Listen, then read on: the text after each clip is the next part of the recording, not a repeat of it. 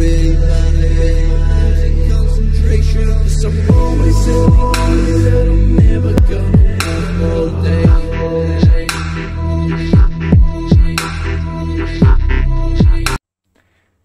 Hello and welcome to another Festival Pro tutorial.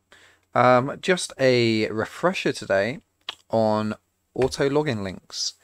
So when people come to a form, they'll be presented with one of two types of links.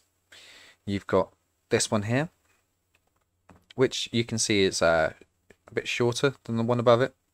And this is what you would have for a public outside world link.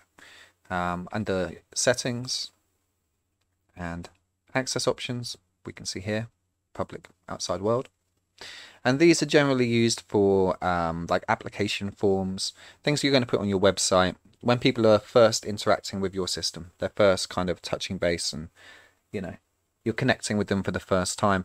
Once they're in your system and you're connecting with them as a user, they've got a profile with you, or you want to have them as an artist and send them an advance, or a vendor and send them their contract. At this point, you want to start using Autologin links. Now, if you don't use an Autologin link correctly, one of two things can happen. If you were, for example, to paste just this, well, this is the Autologin link for you, for your system. So they would start filling this form in as example fest, for example. So we don't want to do that. We want to generate their own unique code, which is going to, in fact, encrypt their email address with the URL and log them directly into their account. The other thing that can happen is people can see the form as closed, and sometimes if they're being sent the wrong link, it will say that there's a closed form. So let's have a quick look at the Artist Advanced form here and go to settings and access options. We can see here auto login link only. Now, as I said, we need to generate these links, and we do this via the email templates. And we can see here, say the Artist Advance, if we go into here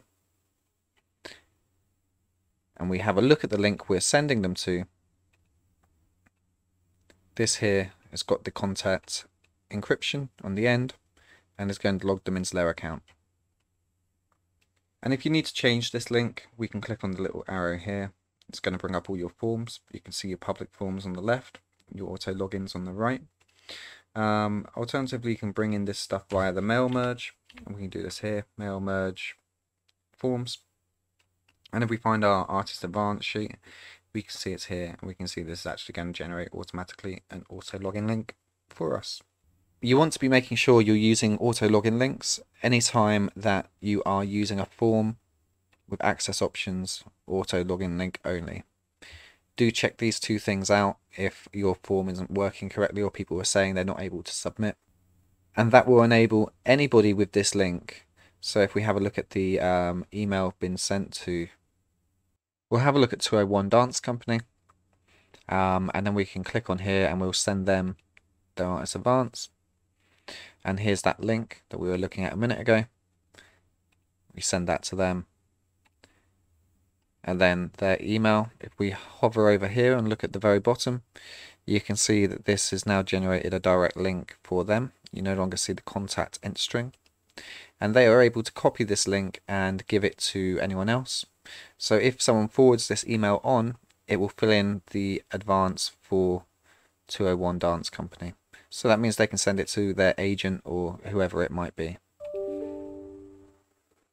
So that's just a quick look at auto login links, just a quick refresher on the difference between using a public link, using an auto login link, and how to generate these links for your users via an email, and make sure that they're able to log into their accounts and send back their details.